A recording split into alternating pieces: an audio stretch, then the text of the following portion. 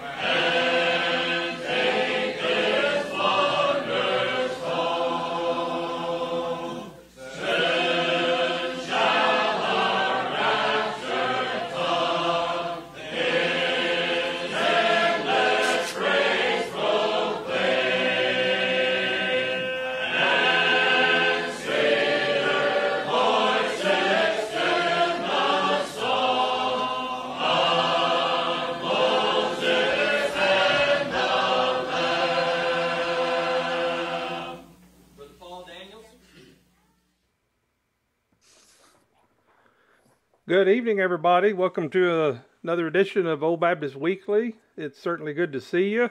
I'm Mark Rowell from the First Primitive Baptist Church in Dallas, and we're very excited to have this opportunity again.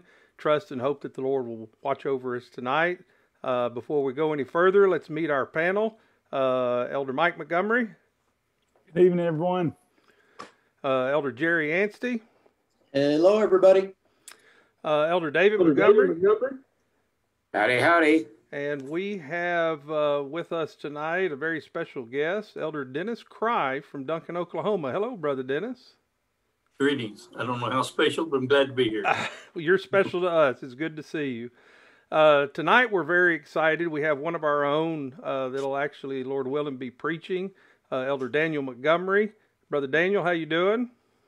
Doing all right. How you doing, Brother Mark? Doing all right. Good to see you again. And we are certainly praying that the Lord would bless you and give you the words that you need and the strength.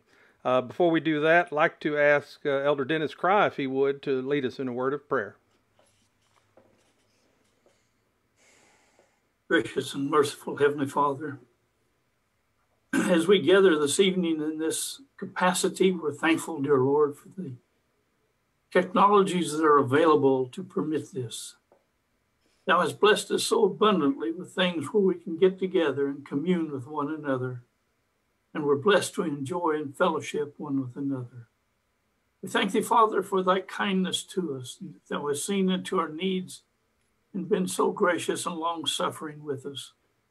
Thankful, Father, for forgiveness of sins. Thankful, Father, for the knowledge of thy Son, our Lord and Savior, Jesus Christ, for the hope that we have in him. Thanking thee, Father, for the abundant blessings of knowledge of thy word, and that thou dost continue to open unto us our understanding, and bless us to be encouraged in the knowledge of the scriptures that thou hast set before us. Pray thy blessings, Father, this evening on Brother Daniel as he comes to bring the message. Ask, dear Lord, that thou would give him grace to be able to deliver the message this evening. Pray, Father, for grace for us to be able to hear and to receive, to hear with a spiritual ear, not just a natural ear, that we might feel, dear Lord, thy presence and feel the spirit of the word as it comes forth this evening. We thank thee, Father, again for these opportunities to share, and thank thee, Father, for thy rich blessings. Continue to watch over us, we pray, in the name of our Lord and Savior, Jesus Christ. Amen. Amen. Thank you, Brother Dennis. Brother Daniel, we'll turn this over to you. Lord bless. Thank you, Brother Mark. Thank you for that prayer, Brother Dennis. First of all, Merry Christmas, everyone. And we hope that you're having a wonderful time with family. I know it's a bit of a weird year considering that many folks have decided not to gather. We are praying for you all, and we just hope that you have a wonderful season, and God bless. Thought on my mind, I actually want to start in Luke chapter 2. This is not my verse, but this leads into my verse. In Luke chapter 2, verse 13, I thought I'd start with something a little bit Christmassy, okay? Verse 13, and suddenly there was with the angel a multitude of the heavenly host praising God and saying, glory to God in the highest, and on earth peace, goodwill toward men. I think we've all heard that, if not on the Charlie Brown Christmas special. Okay, hopefully we've heard it, reading our Bibles, or, for those of us that grow up in the music world, that's a very popular text that we hear sometimes. The thought of my mind is actually goodwill toward men. That's my thought today. And I want to approach that through the lesson taught in Matthew chapter 18. So Matthew chapter 18 has a lot in it, and we're not going to cover all of it, but, for the sake of time. But I do want to bring a few things out of Matthew chapter 18. So if you turn with me to Matthew chapter 18, verse 18. Matthew 18 and 18, it says, verily I say unto you, whatsoever ye shall bind on earth shall be bound in heaven. And whatsoever ye shall loose on earth shall be loosed in heaven. Okay, context is important. The context of Matthew chapter 18 is talking about the church. It uses the phrase kingdom of heaven. I had a really wonderful conversation with Brother Jerry over there about the phrase kingdom of heaven. And I'm straight up stealing this from Brother Jerry. So if you don't like this, you can blame him for it. The kingdom of heaven, the kingdom is where the king reigns. So the kingdom of heaven is where God is. That can be used in several different contexts. So the kingdom of heaven under consideration for this chapter that he's focusing on is the church. That's the focus of Matthew chapter 18. So when he says, whatsoever ye shall bind on earth shall be bound in heaven, he's talking within the context of speaking and acting and being within the church, within other members, within children of God. So what you bind on earth shall be bound in heaven, and what you shall loose on earth shall be loosed in heaven. What you bring, what you keep within you on earth in your walk in life, you also bring into the church. What you loose in your life, how you act out in your life, will be reflective of how you act out in the church. So you are not two separate people. You're not one person outside. I mean, hopefully, really, we really, that's the goal, right? We're not one kind of person outside of the church as we are in the church. And these two things are inextricably linked. We are bound to these things. So if I go out through the week and I have something that I've sort of internalized, you know what? On Sunday, I'm going to bring that to the church as well. I will have internalized it. I will brought it with me on Sunday morning. And if I had spread it out there, I'm going to spread it on Sunday. That kind of stuff. You know, we are not separate from our church selves at all. We are not. Okay. So now we need a little bit more context. So go to the beginning of Matthew chapter 18 with me. And this is actually something we talked about the last time I spoke on OBW. And I love repeating myself. Y'all should know that by now. So chapter 18, verse 1. And at the same time, the disciples came unto Jesus saying, who is the greatest in the kingdom of heaven? And Jesus called a little child unto him and set him in the midst of them and said, verily, I say unto you, except ye be converted and become as little children, ye shall not enter into the kingdom of heaven. Okay, there's plenty of context clues within this chapter, as we've already said, that we're talking about the church. Okay, so kingdom of heaven for here, talking about the church. Whosoever therefore shall humble himself as this little child, pause, as this little child. I believe the last time I spoke about children, actual physical children. What we're under consideration here is those that are as little children, those that are freshly entering into the kingdom of heaven, into the church, those that have just that freshness about, or perhaps it is a child that grew up in the church and is just now starting to have questions and thoughts and doubts and concerns and who is my God and what are the, you know, those type of things. The rookie stuff, which, let's be honest, we're all still rookies in the kingdom of heaven. All right. So whosoever therefore shall humble himself as this little child, the same is greatest in the kingdom of heaven. And whoso shall receive one such little child in my name receiveth me. But whoso shall offend one of these little ones, which believe in me, it were better for him that a millstone were hanged about his neck and that he were drowned in the depths of the sea. Okay, this is where it starts getting a little heavy. If you offend one of these little ones, you can definitely take this in the context of offending children. It still applies. But you can also take it in the context of a spiritual little one. Okay? Whoso shall offend one of these little ones which believe in me, it were better that you tied a stone around his neck, stone around your own neck, and drowned yourself in the ocean. That's basically what it says. Our goal, our job is to protect the lambs. That is part of our, especially for as ministers, what was Jesus' charge to Peter? Feed my lambs, right? This is part of the gig, as it will, as you will. So we have now introduced conflict into this and dealing with conflict and dealing with offense. This is the introduction into that.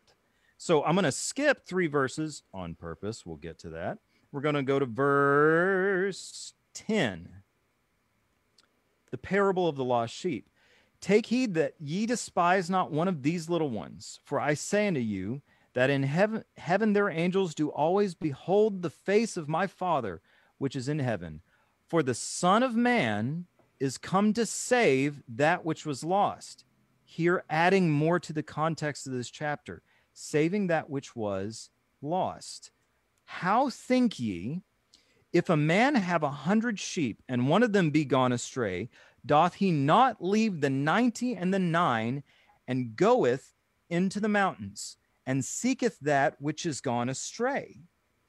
And if so be that he find it, verily I say unto you, he rejoiceth more of that sheep than of the 99 which went not astray. Even so it is not the will of your Father which is in heaven that one of these little ones should perish. So now we really understand the absolute importance of protecting the spiritually young. I'm building to a point, I promise you.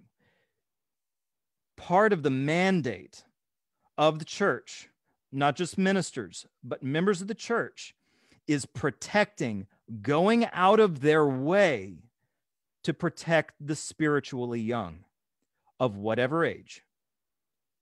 The spiritual lambs we must protect, and we must rejoice in the protection thereof. And when they go astray, we must spend time to get them to come back to the fold, to bring them in, because the Father finds that to be a moment of great rejoicing when one of his lambs returns to the flock. Amen and amen. How many times in my life have I been that lamb? How many times have I been that sheep that has gone astray? And how many times has the church come back and got me? And I'll give you the answer to that question: every single time. Every single time. Okay. Verse 15. Moreover, so this is connected. If thy brother shall trespass against thee.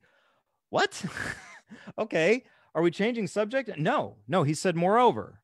So this is connected. This is absolutely connected. Moreover, if thy brother shall trespass against thee, go and tell him his fault between. Okay, so actually I'm going to go back and I'm going to read 3. So this will actually help connect verse 15 to this go save the lost sheep kind of thing. Okay, so verse 7. Woe unto the world because of offenses.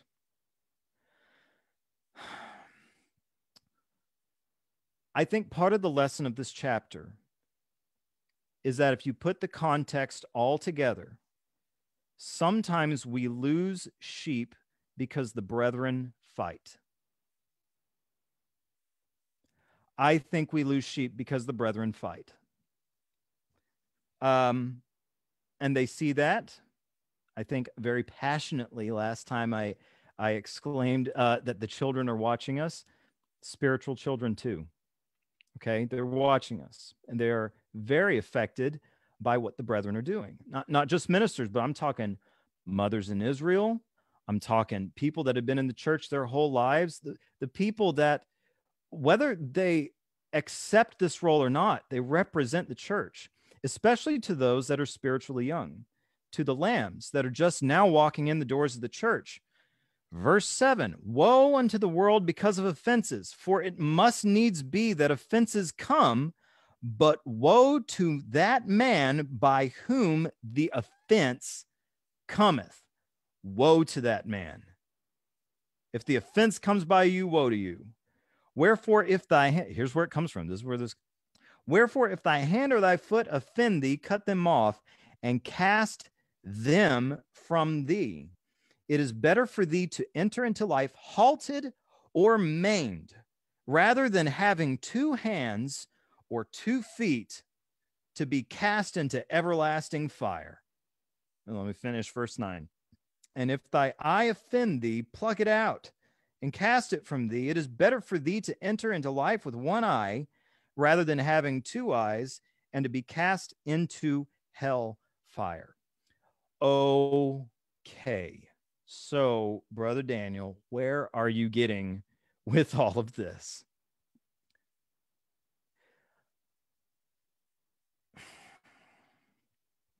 I come from the technology generation. I do. There's words that we use in education during training, which is technology native versus a technology immigrant. Okay. It's where it's native to you or it's foreign to you. It is native to me. There are those people that are older than me, of older generations, that have taken to technology very well.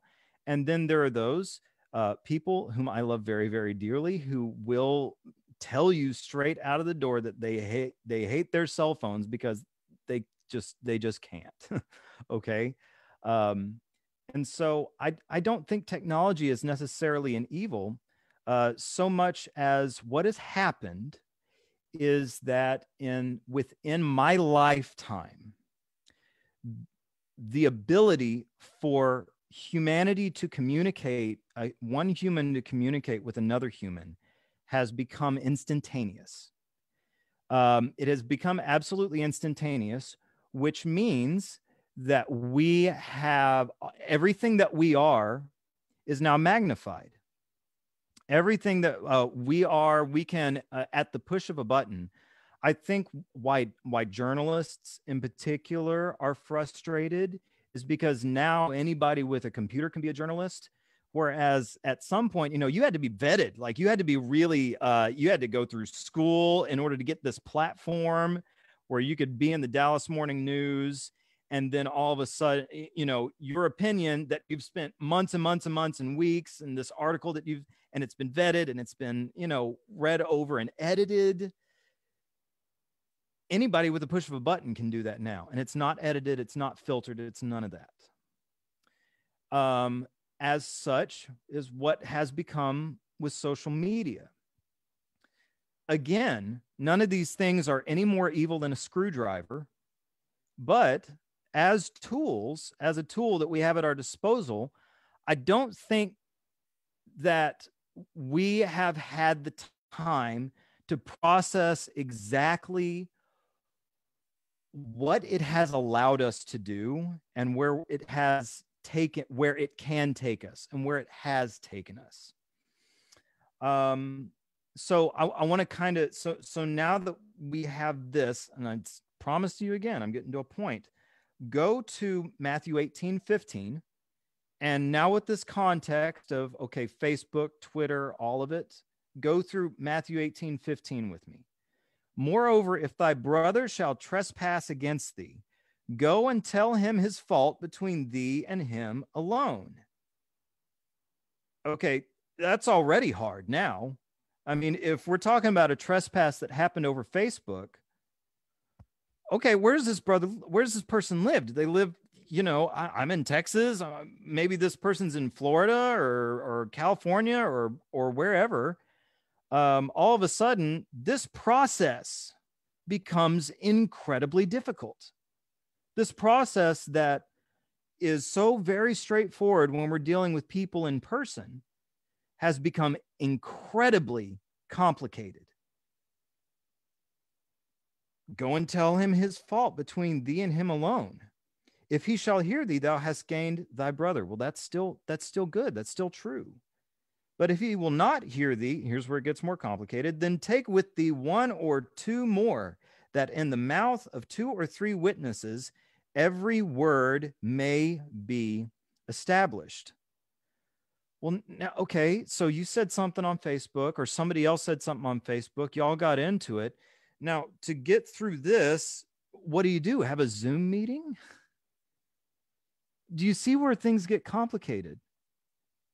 Social media is a tool that complicates spiritual discourse.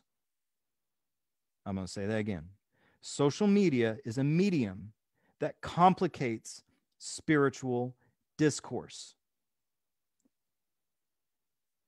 It creates a stumbling block that God's people have never had to deal with on this scale. This is new to us. Enter somebody else on the other side of the world. Oh, that's terrible. Type, enter, back and forth. Now you're calling each other trolls. What? I'm not talking about some random people on the internet. I'm talking about members of the church. That's who I'm talking about. I'm talking about us.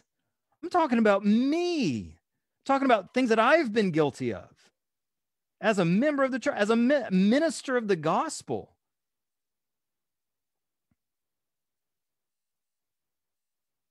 Verse 17, and if he shall neglect to hear them, tell it unto the church.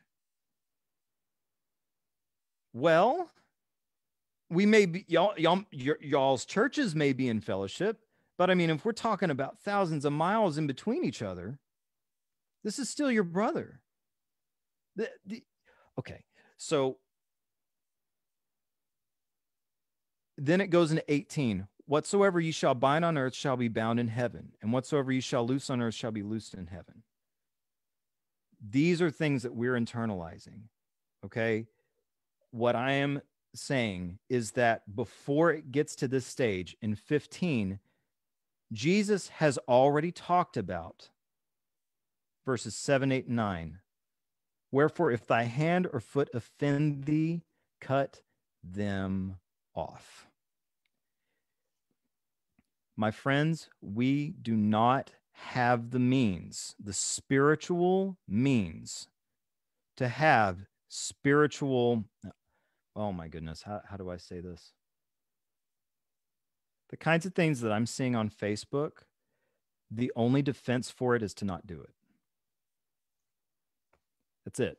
The kinds of things that I've seen, the kinds of things that I've seen ministers do, the kinds of things that, and here's where it wraps all back into the lost sheep. There are people that have left the church because of things that they have seen primitive Baptists post on the internet. Now, I'm not going to read into that. I'm not ascribing anything to anyone, but I'm saying that that is possible. That is absolutely possible. That a way for us to lose sheep is to be irresponsible with our internet communication. It is public. It is 100% public. I don't care what your security settings say. I don't care. If you friends only, doesn't matter. If you put it on Facebook, it's public. And especially for a minister, anything you say that is public, I mean, I'm not talking about being in your living room talking politics with somebody that you know really, really well, even if they're in the church. I'm not talking about that. I'm saying that if I were to go on Facebook and make a loud political statement, we could lose sheep because of what I said. We could lose sheep because of what I said. What is it that important? And I know it's noisy, and I know it's loud, and I know there are opinions out there that just irk us so much. And for that, I would point to, and I'm watching time. I'm not going to take much longer. I promise. David said I don't have a whole lot of time, so I'm being good. I promise. Okay, very, very quickly. This is Matthew 22 when he's talking about Jesus and Caesar's penny. Okay. Verse 15, then went the Pharisees and took counsel how they might entangle him. And they sent out unto him their disciples. Verse 17, tell us therefore, what thinkest thou? Is it lawful to give tribute to Caesar, unto Caesar or not? And Jesus perceived their wickedness and said, why tempt ye me, ye hypocrites? Does that kind of go with that part of Matthew 18? Pluck out your, pluck it out, get rid of it. Why tempt ye me, ye hypocrites? Show me the tribute money. And they brought unto him a penny, and he saith unto them, whose is this image and superscription? And they say unto him, Caesar's. Then saith he unto them, render therefore unto Caesar the things which are Caesar's, and unto God the things which are God's. He doesn't give a middle of the road opinion. What he gives is an answer that enables spiritual moderation. That's what he did. And when they had heard these things, they marveled and left him and went their way. Jesus took this whole electric situation and he held it at arm's length. And he said, I will not take this into me. I will not take this into me. I will deal with it, but I will hold it at arm's length. And through that, the whole situation diffused. The whole thing diffused. That goes back to Matthew 18 when it says, whatsoever ye shall bind on earth shall be bound in heaven. And whatsoever you shall loose on earth shall be loosed in heaven. Friends, if we are binding ourselves to politics during the week, we're going to bring it into the church on Sunday. And if we're buying it, and if we're doing it on Facebook, at what point during the week do you stop being a representative of the church? At what point during the week do you stop being observed as a member of the church? These spiritual lambs, these spiritual children are watching us. They're watching us talk. They're watching us converse. They're watching us do these things during the week and then try to talk about the hope that is on Jesus on Sunday. How is that not hypocritical? How is it not? This is, but how does Jesus finish this out? He says, again, I say unto you, 19, that if two of you shall agree on earth, as touching anything that they shall ask, it shall be done for them of my Father which is in heaven. For where two or three are gathered together in my name, there am I in the midst of them. That's what we're shooting for. That's what we're shooting for. And I will close with this statement. John 13:34. A new commandment I give unto you, that ye love one another as I have loved you, that ye also love one another. By this shall all men know that ye are my disciples, if ye have love one to another. Social media and politics has created a toxic explosion. Not just for the Primitive Baptists, not just for us. I mean, for everybody. Okay. And in the context of the church, what I don't want to see is it being brought into the church, being brought into our discourse, and causing us to lose lambs because of it. Inversely, if we actively show love one to another, we will be identified as disciples of Christ. We have a fantastic means, social media, to show love to one another. We should be doing that with it. There will be time to deal with Caesar at arm's length. But when we're in public, which is what social media is, when we are in public, and even when we're in private, but especially when we're in public, when we don't know who would be observing us, let's do nothing but show love to one another. Thank you for your kind attention. Amen, Brother Daniel. Amen. Amen. Amen. Amen, brother. Pertinent. Well, All I right, get to Brother I get to Jerry? go first, huh, Brother Mark? Yes, sir. Well, Brother Daniel, you started off by making I think, a very important statement with this lesson, and it's actually an important statement regardless of the lesson, and that is that the kingdom is where the king reigns. Right. And I think it's imperative to understand the king that we're talking about reigns in righteousness. And that means that he's always right. He's never wrong. And never is the king subject to the subjects. Right. So when scripture says that, talking about loosening and binding, a lot of people have the idea that if I think it up here, heaven will get on board. Mhm. And Yeah. And they think of it from that perspective as they live their life today, but a lot of folks think of it from an eternal perspective, for crying out Right. loud. Here's the reality: the king reigns in righteousness. Right. Amen. And we are under the authority of the reigning king, plain and simple. Right. And if it's loosed in heaven, if there's liberties in heaven, well, you might as well get on board here and loose them here. Right.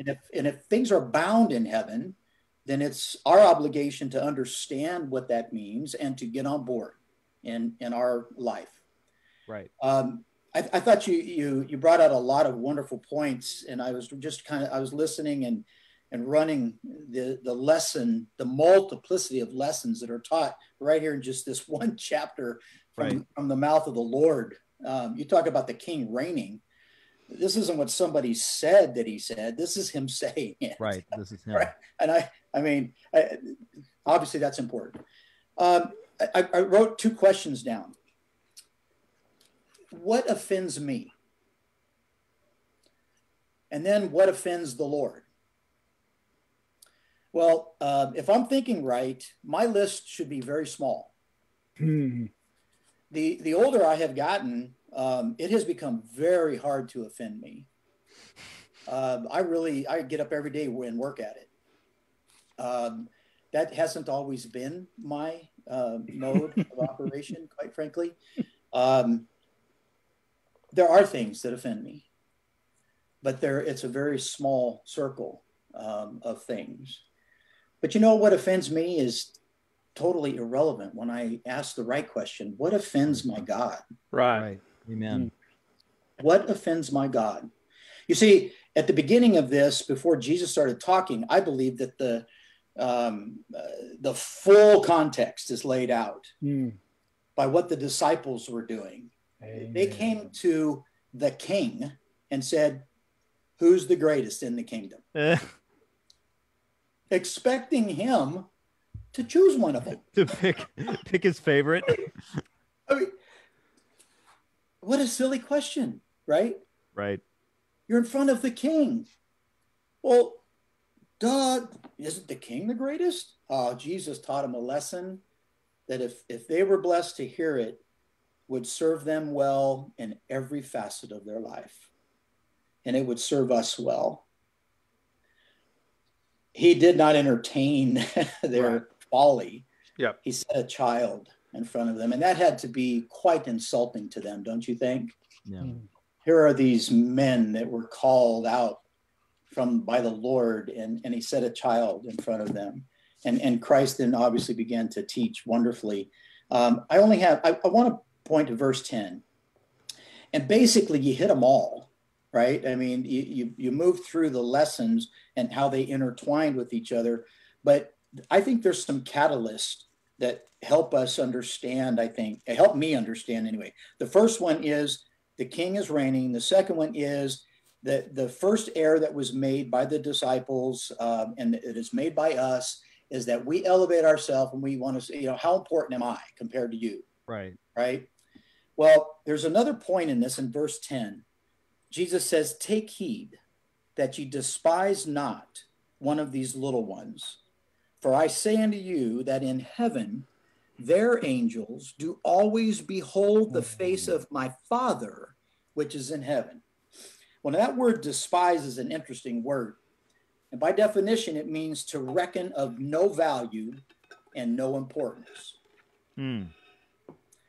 Christ has just set in person a child in front of these disciples who ultimately were going to be charged with being in leadership capacities in the kingdom here as the kingdom goes out. Mm-hmm. And I would say the same thing on the ministry and that we have a real responsibility to set the right behaviors, and to think that someone would behave in such a way that they would manifest behavior that says this person is of no value, sure, and of no importance. Right. Well, I think Christ puts it in a really specific way. And I'll tell you, when you read it, and then I read it, and then it read me, I got a shiver up my spine. Because that one that my behavior might be showing no value toward, that one's angels are beholding the face of the Father in heaven. And somebody's going to be held to account. Amen. Oh, yeah. Right. Amen. Amen. I just need to chew on that a while. Next. Yeah. Brother Mike?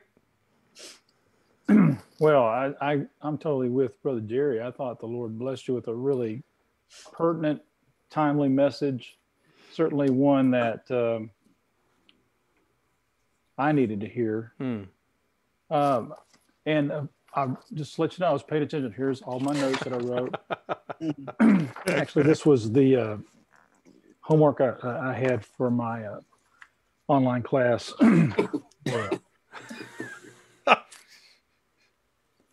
But truly, the lesson, you remember I tried to one time on OBW talk about increasing faith. Mm-hmm. I started in Luke 17, and Luke 17, where you read, is the same scene, I believe. It's Luke gives a different emphasis on it. Matthew certainly goes into a lot more detail. But like Jerry said, and like you said, the context is set with the rather asinine attitude of the apostles. Who shall be the greatest in the kingdom? Right. And I've wondered, I don't know if maybe one of you brothers will know, I wondered if that was something from a Jewish synagogue standpoint that they may have been thinking, because I'm going to read something out of James, who I understand was the one who pastored the church in Jerusalem, James, the Lord's brother. And what he says seems so close to this. It's in James chapter 2, when he talks about have not the faith of our Lord with respect to persons. And he talks about if there comes into your assembly someone with gold and rich apparel, and there comes also a poor man in poor apparel, and you say to the rich man, sit here in this seat of honor. Mm-hmm. But you tell the poor man, go back into the nosebleed section, as it were. It says it said if you do that, you're partial. And there's probably sometimes when partiality is okay, but in this case, it's absolutely the wrong thing. Right. There should be no partiality in God's kingdom. And I think maybe you think that kind of gets to why he brought the little child, because the little child in the kingdom, actually a little infant, is just as important as the wisest minister, right, deacon, whatever, what have you. So I wrote this while you're this is, you were really helping me see some things. Goodwill to men, by the way. I like that. Mm-hmm. Goodwill to men. And I thought about Galatians 6:10. Mm-hmm. As much as lieth in you, do good unto all men, especially they of the household of faith. Right. And if I almost went there. If the Lord could have goodwill to us, we sure ought to have goodwill to one another. Yeah. So I thought about this. Matthew 18 seems to me to teach a lesson both from the negative and positive. Yes, absolutely. The negative is, how do you get rid of somebody that you don't like? You know, somebody's hurt your feelings, or someone you see as a threat to you, or you see as competition to you. And that's a very real thing in God's church. I know that may shock people to know this, but you know, there's all sorts of subliminal levels of competition going on, it seems like, in God's kingdom, or there can be if we're not careful. And so the thing is, if you consider yourself to be great in the kingdom of heaven, and acting superior, and especially to those you deem inferior, you better beware that you do not offend even the ones you consider as inferior. Because if you do, you will be treated as if you were inferior, as you will be. And as if you had offended the Lord. He says, we do not have the right to arbitrarily dismiss anyone from fellowship. To do so is to act offensively, and this shall result in the Lord dealing very harshly, maybe even fatally, with you. Bottom line, treat everyone in the kingdom of heaven as if they were greater than you, and you shall avoid causing offense. It should not be easy to break fellowship with anyone, but it should be easy, or it should be our goal anyway, to maintain fellowship. Right. Right. To the extent that we can. If God has goodwill to men, then we should at least have goodwill to those in the kingdom. And here's something I thought about, and I'm about to quit. The process that the Lord described in Matthew 18 deals with the steps that we have to take before we can declare a brother in the faith to no longer be our brother in the faith. I know we take that Matthew 18 as a way to deal with erring brothers and sisters in the church. And I'm not saying that it's not, but I think primarily it was based upon this, who's greatest in the kingdom of heaven. Right. And, distancing yourself, creating your own little hierarchy or a clique where you're the leader of it. There's no place for that kind of stuff in God's church. So if you're going to act that way, then I think by default, you're already someone that the Lord's going to deal with harshly if you don't repent. Next, I think Philippians 2:3 sure fits in with what you were saying. That's where we should esteem each other better than themselves. I think that's not only the right thing to do, it's the safe thing to do. Right. Yes. If we don't do that, I don't see how we can claim to be the church of Jesus Christ. I think the church should be inclusive rather than exclusive, although that doesn't mean the church is of course, yeah, obviated from. It doesn't mean the church loses. Discipline. Yeah, right. But it shouldn't be the disciplines. The point of discipline should not be to get rid of people. Correct. Should be to keep people at all odds, and if it comes to the point where they just will not comply, then they have done it themselves. They have separated themselves from fellowship. Right. But we should not be afraid to deal with erring church members. We shouldn't put it off, but we should do it in love and hoping that we are reclaiming them. Well, and I hope one of my points that came across is that the use of internet has I don't want to say changed the game so much as it has heightened something to an extent that we haven't had to deal with before. I agree. I think that was a good point. And what I would like to see a level of awareness among myself, members of the church, that the internet is a little bit more volatile in its use than meets the eye. And things can go very, very wrong very, very quickly over the medium of the internet in a way that previously has been unavailable to the scale that we're now having to deal with on the internet. I agree.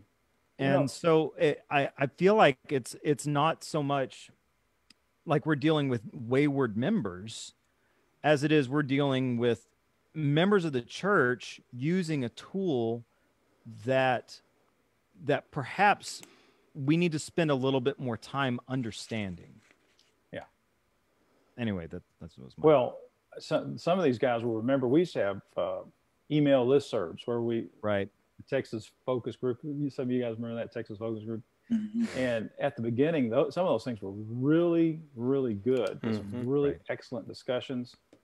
But then they became a victim of their own popularity.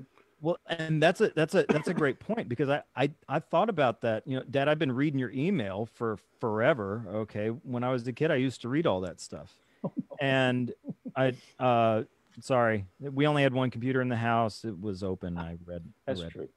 So, I mean, I read all that stuff because it was interesting to me, but and then I also saw all of the disagreements and some of the disagreements that were not handled so well. Mm-hmm. And the difference between that and now is that kind of stuff is happening out in the public as opposed to in some closed forum. Yeah. Ministers have been having disagreements for forever. Mm-hmm. But now it's happening in front of the lambs. Yeah. Yeah. And it's hurtful. That's the problem. It's very hurtful. Well, you know, if everybody just agreed with me, then we wouldn't have problems. But everybody thinks that about themselves, you know. And there you have it. Yeah, there you go. That's the problem. Everybody thinks you just need to agree with me. We would be fine. You know, and, go ahead, Jerry. Mike, to that point, I mean, I know you said that in jest, sort of. I know that's how you feel, really. But if you stop and think, relative to Matthew 18, right, at the point where it says, if a brother shall trespass against thee, that word trespass really means like to transgress the law. Right. Okay. It goes to the point. Whose law? Mm-hmm. Yeah. Whose law? Right. If you just agree with me, then the law's intact. It's not about that. It's God's law. And if we don't behave, whether we're in face-to-face conversation or if we're behind a keyboard, holding to the law of God that is written in our hearts, right, that we're transgressing.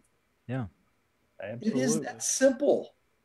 It really is. I'll just say this, and I'll give way. I really feel like Matthew 18 has occasionally been used for wrong things. Yeah. You know, one of the things I remember growing up was a distinction between private offenses and public offenses. Sure. And for something that's publicly done, that just needs to be dealt with. You know, the church just deals with it. You don't have to go necessarily step by step according to what it says here, but if it's talking about interpersonal relationships, I think that's at the heart of it is the interpersonal connection. Fellowship starts there, and it shouldn't be easy to break fellowship with your brother or sister in the Lord. Right. Should be cherished. Amen. Right. Okay. Thank you, son. That was wonderful. Lord bless you. Brother Dennis? Well, I also enjoyed very much the message this evening. It kind of walked all over my toes, but I'll forgive him for that. Mine too. My own toes. But yes, and especially in the thinking about the things that we discuss, especially in the stand, if we will keep it between Genesis and Revelation, we'll be a whole lot better off. Boy, and that's true. Amen. And leave the outside. I have been guilty, and as I assume you, brethren, have also, of fudging on that a little bit. Mm-hmm. I don't like to admit it, but you're right. Yeah. Yeah, we all are. But yeah, and then thinking of ourselves being so great. Sure. And I just want to bring a thought in about Emmanuel. That was my subject last Sunday, and I enjoyed very much discussion of the subject of Emmanuel. God with us. In John 1, of course, we know that in the beginning was the Word, and the Word was with God, and the Word was God, and the Word became flesh. And this one that became flesh was God. And this is the one that they're asking who is the greatest. Yeah. He's the this one He's the greatest. who was God, who stooped to wash their feet. Yeah. And not only that, even more so, he stooped to take the weight of punishment for our sins. Amen. Amen. We have no room to talk. Amen. Amen. Excellent. Thank you for letting me be a part. Thank you for you, being, Brother Dennis. Thank you for being a part, Brother Dennis. We love you. That was wonderful. Thank you, Brother Dennis. Brother Daniel, you hear me okay? I can hear you. you preached a hard sermon. There is so much contained in Matthew 18, and as you brought out, it's all good, but some of it really, as Dennis said, steps all over our toes. Yeah. And it's not easy to preach, but I thank God that He put that on your heart tonight. Amen. I'll not say much. I will say Brother Mike quoted some verses that popped to my mind, Galatians 6 and 10. Another one that came to mind, I think, is the 15th chapter of the book of Romans. In the first verse. It says, wherefore we then that are strong ought to bear the infirmities of the weak and not to please ourselves. And that gets quoted quite a bit. If we're strong, bear the weak. If we're weak, we hope that the strong would bear us. But the last part of that verse says, and not to please ourselves. We are a very self-pleasing entity. We want to do what makes us happy. Matthew 18, verse 15, begins that little series there in a very positive way. It says then, if somebody's transgressed or trespassed against you, to go to them. And if they hear you, it says you've gained a brother. That's right. So it starts out positive in that if we do what we're supposed to do, the end result is not to pick somebody up and toss them over the cliff, right? Amen. Right. The end result we should be looking for is not to please ourselves. Amen. The end result we should be looking for is that they, a lot of times they don't even know what they've done. Amen. Because they didn't do it intentionally. Sometimes it's intentional. True. But the end result, intentional or otherwise, is that when that conversation's over, you're hugging the neck of your brother or your sister. That's right. Amen. That's right. And that to me is such a great positive in the middle of a lesson about a problem the disciples were having and a problem that we have. Right. You said something to the effect, and it made me think of this. This thought came to mind. We need to not be so concerned with the waywardness of others, and we need to be more concerned with the waywardness of ourselves. Yeah. I'm prone to go wayward. I'm prone to go out of the way. I need to be concerned with that more than, take the beam out of my eye before I worry about the mote in my brother's eye. Sure. The Lord also said, and this is a hard one, love your enemies. Mm-hmm. Do good to them that hate you, and pray for them that despitefully use and abuse you. The Lord himself, he was smote on the right cheek, he gave him the left. There's so many lessons contained in that. And you brought out so many wonderful lessons. Let me leave you this one thought. And Mike, I thought about what was it? The Texas, what was that? The Texas Focus Group. Texas Focus Group. My goodness. TFG. Talk about the Wayback Machine, right? Yeah, that's a blast from the past. I got called out on that. And I'm not going to mention names. I got called out on that in some discussion. This was towards the end when it started falling apart. And boy, I got lambasted, And I thought, that's interesting. And I picked up the phone and I called the brother that sent the email. And I said, boy, you really laid into me. He goes, well, I wouldn't have done that to your face. Oh, what? And I said, but doing it this way is the same. Don't you think that a lot of people don't realize the impact of social media? Yes. Amen. Oh, social Lord. media is great. I mean, social media is what gives us this platform, right? Absolutely. Yes, sir. Yeah, right? yeah. Social media is great, but it can be used for terrible things. Yeah. And it has terrible things. And yet it makes it easy. That's the point, Daniel. Yeah. Man, you jumped my point. I'm so sorry. It makes it so easy because I'm not in contact with people. You know, I'm not standing right next to Brother Jerry, and I'm not standing right next to Brother Dennis, or I'm not over in Florida with Brother Chris Krause or, Brother Crawford. But I have access to them over social media or email. But the same disruptions can be caused face to face too. Yeah. Right. And it's totally not necessary. It's totally not necessary. I'll stop with this, even though I've got lots of thoughts, and give way, Brother David. Would you agree that Satan has used the events of this year, and when I'm not just talking about COVID. Got it. All right, but the events of this year, and there have been a lot of events. Do you think Satan has used these events to try to, in yet another attempt, tear down the church? Mm-hmm. People have been locked up in their homes with nothing but their keyboard and the refrigerator. Hey, that's getting personal. Yeah. Tell me about it.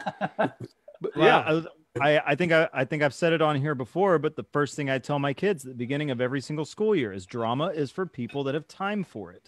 Yeah, you have, and that's so true. No, this is exactly what has happened this year. The level of drama that we have had this year is entirely because of quarantine, and the tool of it all has been social media. Yeah. I can see that. Yeah. But I would encourage everybody that's listening, everybody that listens to this later, don't give the devil space. Do not. That's right. I can't encourage everybody to love, like Brother Daniel was talking about, Brother Jerry was talking about. I can't encourage everybody to love as much as we need to love, and to be patient, and to be kind. And when we're strong, don't please ourselves. Let's lift a brother up. And when we're weak, let's hope somebody lifts us up and doesn't please themselves. God help us. God help us. Brother David, take us home, brother. Yeah. Here we go. Well, binding and loosing is one of the most interesting concepts and statements in the scriptures. And it's something that I've been chasing for 50 years, trying to make sense of it. What? And, and I'm glad you brought that up in the context that you did, because it's a very, very important concept, important enough to the Lord. It was right smack there in the middle of Matthew 18. Yeah. And so and he's talking to the church. So he's talking to us too. Mm-hmm. Whenever you read at Matthew 18, read it as Jesus talking straight to you. So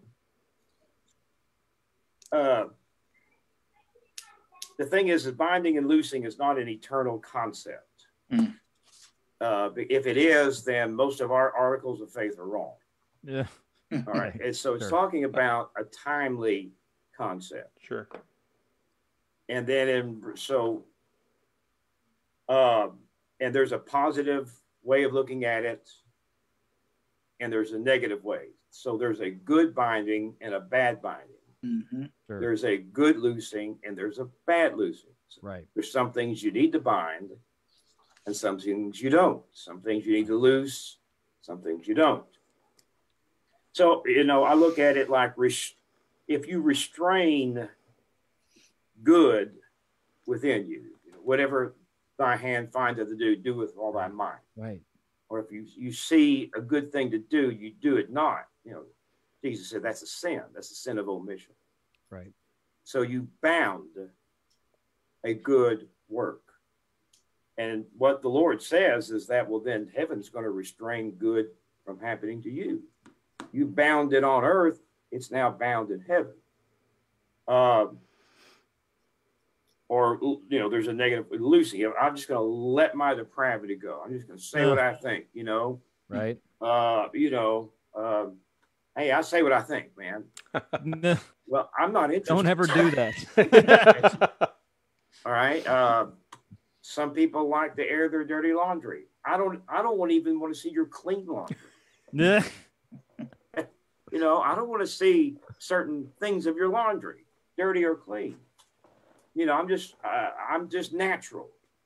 Well, that's the problem with you. So if you let your sin nature just have its course, well, then judgment's gonna be loosed in heaven against you. So, so when you think about social media, everything you write in social media is as if you are saying it to the entire world. Yes. All right. It's if you're in a pulpit preaching at the Chambers Creek Association and the First Primitive Association and the California meetings and the Oklahoma and Arkansas meetings. It's as if you're there talking to every person. Amen. Okay. Are you going to bind or are you going to loose? What are you going to bind and what are you going to lose? I'm sorry, I don't mean to interrupt you, but I think that is the disconnect that many people have not accepted that premise of social media, that social media is that level of public, that it is, it's a pulpit. Yeah. It's what it is. I mean, I do goofy stuff on Facebook too. I mean, I made a Star Wars post a few days ago, but no one's going to misconstrue that as being, you know, anything else. If I start putting opinions on Facebook, those are opinions by Elder Daniel Montgomery, whether they be spiritual or not. Right. Sorry. And that's the thing is, it's not a green light to vent or to let everything go. Nor should it be looked upon as an evil thing in that you're going to bind the good. Right. All right. Let's loose the good and bind the evil. And so, so I love the thoughts that you had. You know, I really do. I love that you ended with love, the new commandment. I mean, love one another. That it identifies us as children of God. Yeah. I love that you started out with goodwill. You know, but Brother Mark said that was a tough sermon, but you had a soft opening and you had a soft end. Amen. Yeah, but it was all that bologna and salami in the middle. That pepperoni, those jalapenos you threw in there. That was a spicy meatball. But that is, if I may say, this is going to be one of the last OBWs of 2020. And this is going to be a year that's going to be reviewed time and time and time and time again. As I like to tell people, we are living in history. Yeah, right. We are. What is history going to say about you? Yeah. What is history going to say about the old Baptists? Well, Mike, Dave, Dan, Jerry, Mark, they had a little program on Wednesday night, and they acted like a bunch of dummies. But they're trying to help the Lord's people. We're trying to feed the sheep. All we want to feed the lambs. That's all it is. That's all we want. And if one person hears and enjoys and is edified, then it's all worth it. Yes, it is. And that's goodwill. As God is our witness. That's really what we want. Amen. Yeah. And, you know, I mean, you think about, we ought to have a year in review. I'm just saying out loud. You're talking about the greatest stuff. Have a slideshow. Yeah. Yeah. You know, the outtakes. What there's a lot of. We got lots of outtakes, that's for sure. But you know, you think about what this has done, and I've got to know Brother Jerry through this. Unfortunately, yes, we have. Hey, the good and bad. The good and the bad. Yeah. We had to bind, we had to loose. Brother David Bound and Mike Luce. Yeah. I would like to lose him. Let me get that out of my back. Yeah. I've got no brother. I mean, I grew up with Mark Rao, but now it's like, Who would have thought? you would have thought Mark's such a great guy, Yeah, who would have thought? We just didn't think were possible. I know it's because you knew Ward first. Well, the best is at last, but at any rate, it's good that we're reminded of this. It is. Yeah. But it's Daniel's sermon, and I applaud you, and I thank the Lord the way you constructed your message tonight. You started off with goodwill. Amen. And you ended with love. Yeah. And you showed us how to get there. Yeah. That's right. Yeah, That's why we need good. to pay attention. It's news you can use. Yes. That's right. Yes. And it's fit to print. Yep. So at any rate, that's what I have to say, and thank you very much. Well, thank you. Would y'all be surprised if I said that Brother Mike Mosley had a couple of comments tonight? Yeah. I want him. So I'm shocked. I'll give you one, and he as usual he summarizes what I stumble through very succinctly. He said, "Social media is nothing but a tool," and he says, "Like a hammer can be used to build up, and a hammer can be used to tear down." That's right. Right. So That's right. That's a good comment. yeah, yeah. You got Brother another Daniel, I have aught with thee for saying including Star Wars in with Goofy. So I forgive you, brother. I forgive you. It's a serious matter. It's a serious matter. Yeah, me and Dave we saw the original. That's right, Yes. Copper's Cove. Yes. Right. Yes. I've been to that theater. It's not a theater anymore. Yeah. With a bunch of theater back then. Yeah. And then we saw The Empire Strikes Back at The Ridgely Theater on Camp Bowie Boulevard in Fort Worth. after we finished church, Irving. Now, Mike, he always, because they didn't have lunch. They didn't have lunch. So he always stopped early so we could get to that spaghetti place. We went to Crystal Spaghetti. Yeah, Crystal Spaghetti. And Those then were some good times. We went to the Ridgely. Oh, that was a great. What does that have to do with spiritual matters? I don't know. But something else, and we had talked about this since it is coming to the end of the year and Christmas is just 2 days away.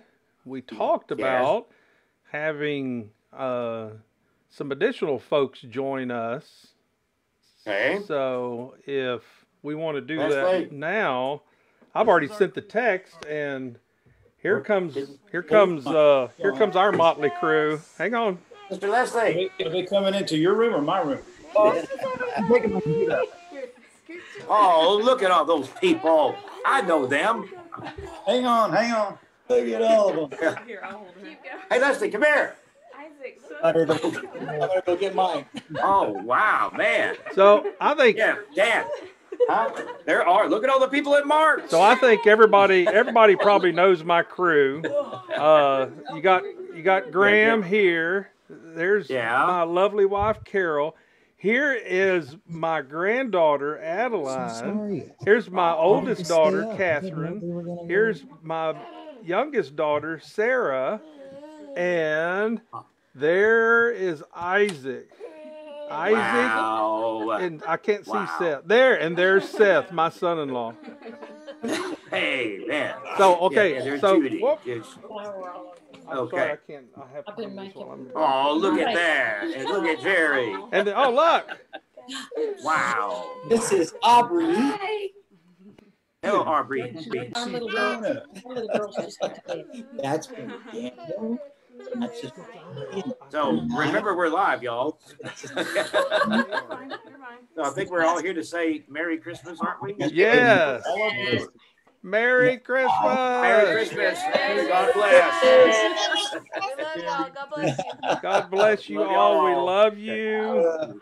It's so good to see you. Hi, Leslie. Hi, Sister Cheryl. Hi, Sister Judy. How are you? It's good to see you. Stephanie's putting Allison to bed, but she Okay. says hello. say Merry Christmas, everybody. Yeah. Yay! Merry Wow. Christmas. Can't top that one.